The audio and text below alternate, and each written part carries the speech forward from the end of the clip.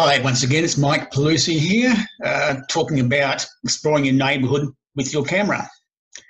And during these times of COVID virus, we probably have a little bit more time to do so. Not everybody, but some of us. And there's also a good chance that we might be under a bit of stress and overwhelm, and probably a bit anxious about how COVID's going. And so it is actually a great opportunity to get outdoors and walk around. And in this case, I'm going to talk about walking around your camera in parks, your local park, and parks you may not have been to before.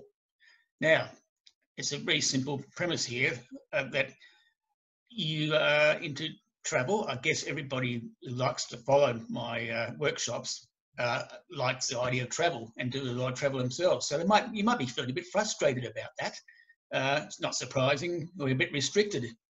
But as I said in the first 15-minute talk I did, why not explore your own backyard, your own neighbourhood, your own city, your own area with new eyes, and as if you are a tourist in your own place. You're a tourist who is travelling around, seeing new things all the time. We can do that too.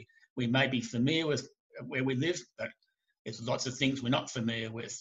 So this is all about basically walking around your neighbourhood, driving to a nearer park or wherever it might be, and taking photos. So we'll get straight into it. Just very briefly, who I am, for people who may not know me.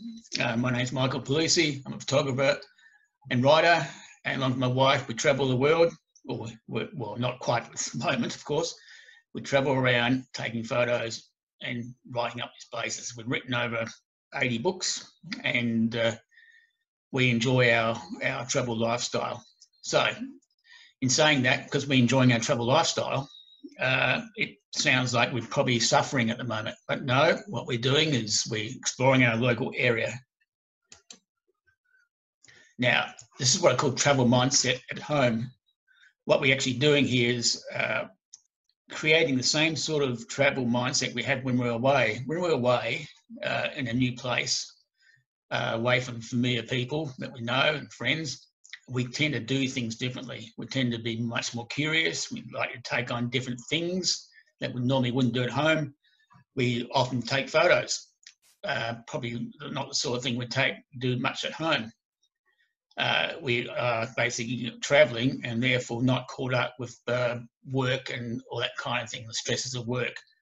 And so what I'm trying to say here is that concept of mindset when we're travelling can be transferred to the same mindset at home.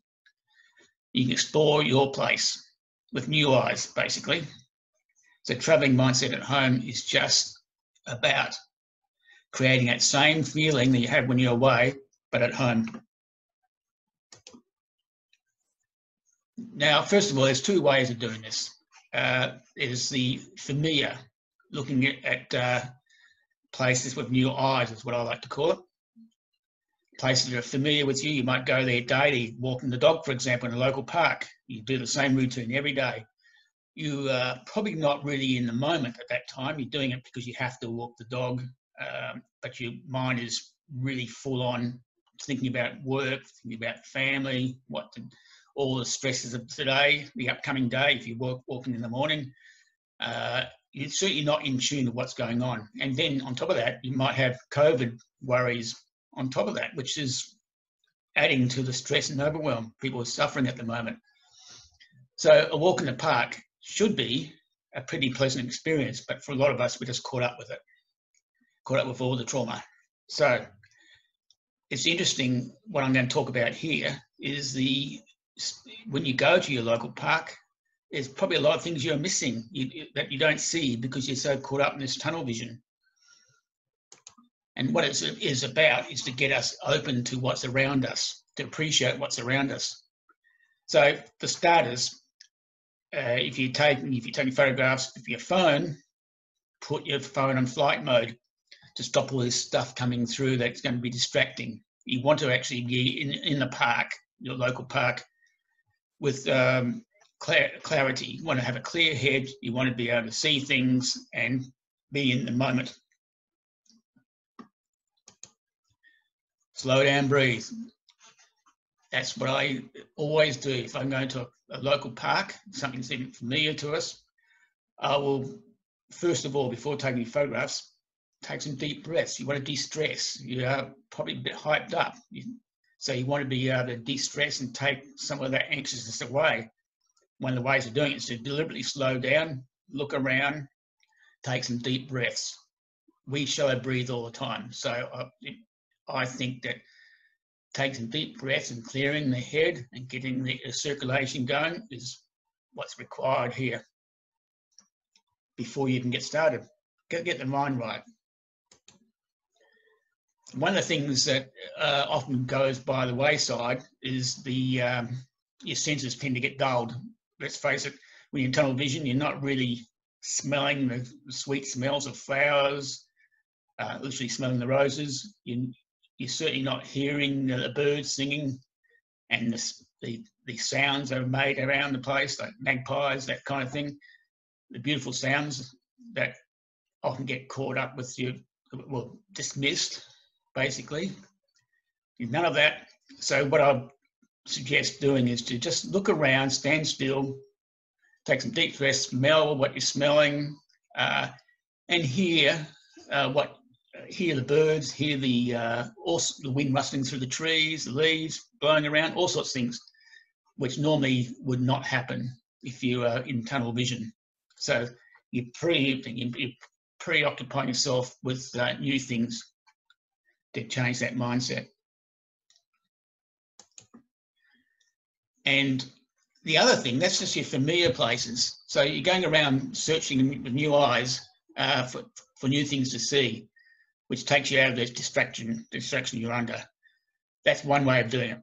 But the other way, and this really is a travel mindset at work here, it's a bit like when you're overseas, say looking at discovering a new place, like walking in a park in London, for example. You're seeing new things all the time. So you've got a different mindset. Why not bring that mindset back to back home to Perth and explore new places? And that's what I talk about here is a lot of the parks, there's amazing the amount of parks around which you have not visited. I can guarantee even in your local area, there'll be places you haven't seen and visited. And they can be visited with new eyes. And you take the camera and phone along as a bonus, but basically it's all about exploring new places, getting that travel mindset going, even though you can't travel anywhere really as yet, although it is getting closer. And so that's what I mean by that. One of the things to do if you try to find new places is to actually go on a map, Google Maps or Apple Maps, and look for green bits, basically open green areas, which we're very lucky in Perth. We've got heaps of them, usually in very good places, very picturesque, and choose somewhere where you haven't been before and just go out there and have a look. Try something different. Also, you can go on a website called Trails WA, which is one of the websites that we set up for walking trails. We help create this, and then you look on the Trails WA site for trails near me. And when you do that, you'll find all these different trails that you basically would not have thought existed, let alone walked on. And they are almost always in good areas, interesting places to go to. So you can use this Trails WA website to have a look around and use it as a guide to find new places. And when you're exploring new places, it's amazing what you find. Even the most weirdest places. Look, some time ago, we were exploring a little area around the side streets around Scarborough and came across this, basically a field of poppies. It could have been anywhere. It could have been in France. These poppies were covering this vacant block. It was unbelievable. And so obviously it was a great opportunity to take some photographs. I took a whole heap of photographs there. And for a while there, I was lost in this field of poppies. It was just a sensational thing. That was something we never knew existed. It's because we had a sort of urge to explore our own area. we discovered a new place. Just a couple of techniques. We're running out of time. We only got 15 minutes to do this. And one of the good techniques I use all the time in parks is not to stand in one spot and take a photograph in a static angle, but to move around, take shots looking upwards, like this photograph of up into this tree with the beautiful lights created by that. So you're always looking for different angles and trying to make things more interesting. And that, by doing that, you're actually exploring because you're actually seeing more.